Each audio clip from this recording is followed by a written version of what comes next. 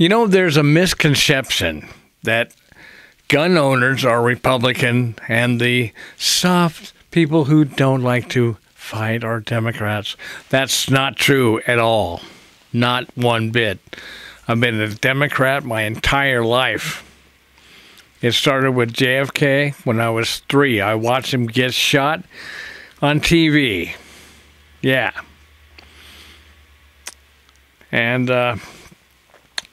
as the cover pic stated, here's a picture of me training with Marines and CIA ops in Hawaii at the Kaneohe Marine Corps Base in 1998, and I'm right here using an H&K MP5, but during the course, the weeks that I was there, I got trained on AK-47s, which use every kind of, you can pick up any bullet on the battlefield, and AK-47 will fire it.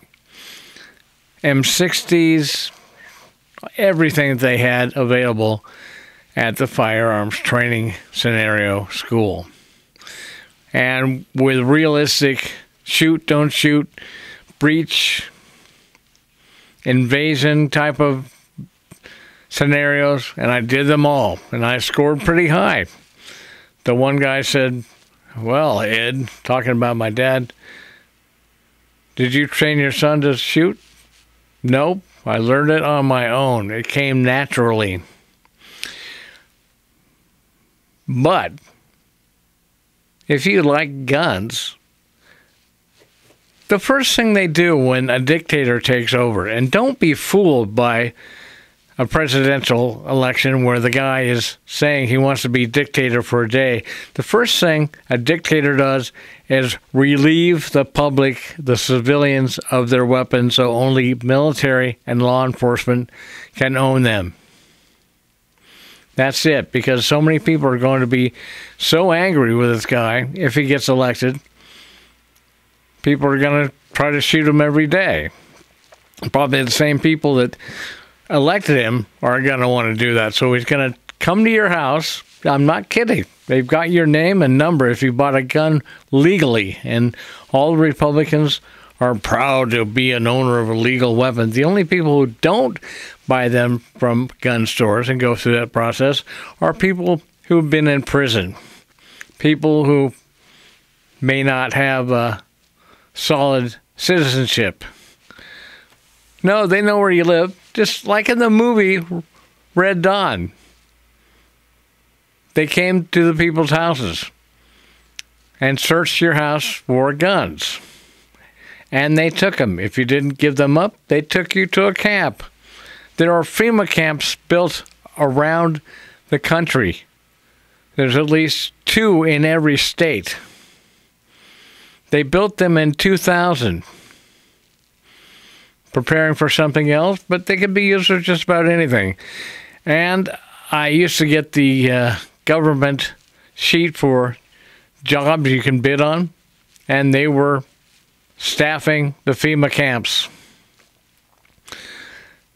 People are saying, "Oh, you lie." I don't do anything on here that I don't get. I'm also an Associated Press member. I have that clearance, and they send me through a feed all kinds of stories that journalists will pick up and send to their outlets. Nothing I have put on YouTube has not come through those channels. But, "Oh, you're a liar." I'll tell you this, I'm going to blow it for you. There is no Santa Claus, and there is no Jesus coming back ever. And why would he come to the USA? People are jerks here. So, take it with a grain of salt, take it with an aspirin, or you'll probably drink a bottle of Jack Daniels and think about it. But yes, this is true. Your guns are at risk if you vote for Trump. He's counting on the gun owners. He's counting on the gun owners to believe him. And when it happens, well, they're law-abiding citizens, right? So when they come knocking at your door, you got to give them what they got on their list. Some people have 300 or 400 weapons.